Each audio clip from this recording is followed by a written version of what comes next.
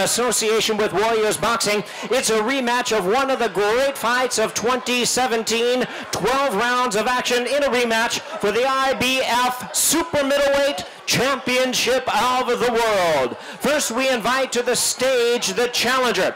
With 14 knockouts in his 23 wins, he is ranked the IBF #8 world contender. Fighting out of Harlesden by way of St. Albans in England, please welcome the former IBF Super Middleweight Champion of the world, James "Chunky" Degale.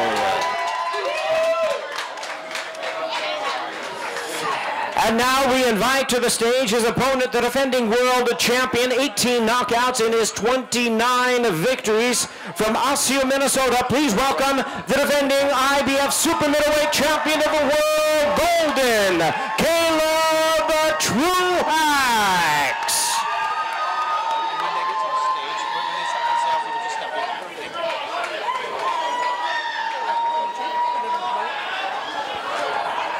'And now we bring our fighters to the scale. Once again, our weight limit is 168 pounds, super middleweights. First, we present the challenger, the former world champion. He's looking for revenge, looking to regain his title, James "Chunky" Degale.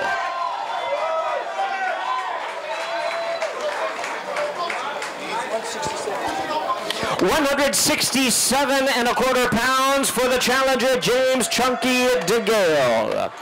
And now here is the defending world champion making the first defense of his title, the IBF Super Middleweight Champion of the world, Golden, Caleb Truax.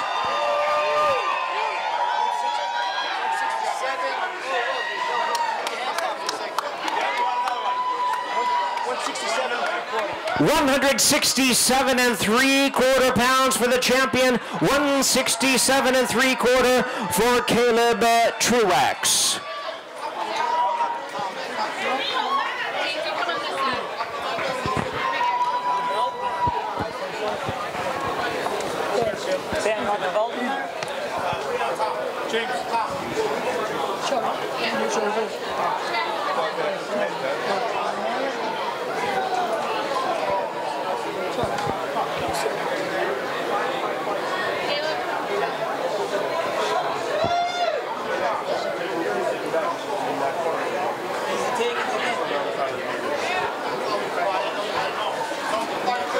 Once again, ladies and gentlemen, one of the great fights of 2017. It's a rematch tomorrow night at the Hard Rock Hotel and Casino.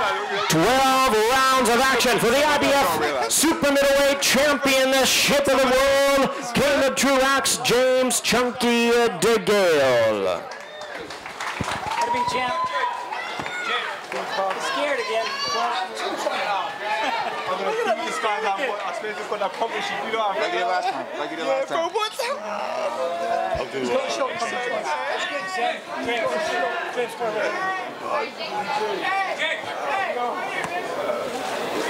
He's insecure again.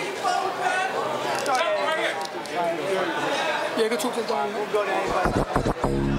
Broke down to the left. My wrist stand to the right.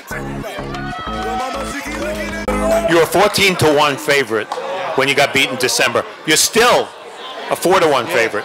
How do you explain being a 4-1 favorite against a fighter who just beat you? Oh, I don't know, because the people, the boxing people, the general public know that I'm levels above Truax. Listen, he had to get in there and do the job, so you got to give a man the credit.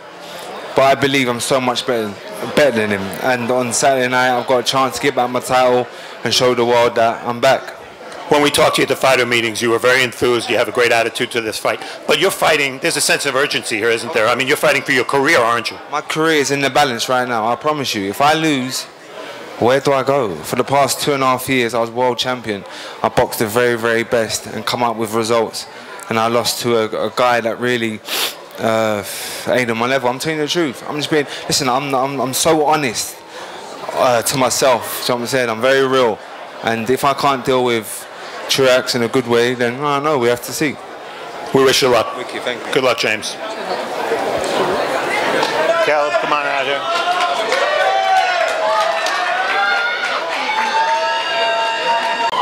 Caleb Truax, only one fighter came up here with a belt. That's you. Hey, that's me. Yeah, you're the underdog. Used to be his. Do you feel disrespected when you look at the odds and you said to us that you consider James Degale's overlooking you again? Yeah, I mean, I thought I did the job pretty well last time and beat him pretty convincingly. And from what I saw, I was a 6-1 underdog, and I don't think that, I mean, a lot of people are going to make some money betting on me. Put it that way. Any fighter wants to be better the second time in a rematch. You fought what you called the perfect fight against him in England. How do you fight better this time? Like I said in the fighting meetings, there's some things that I could have done better, and there's things that he could have done better, and I'll be prepared for those things and just adapt to anything he throws at me that's new. Wish you luck. Good luck. Thank you.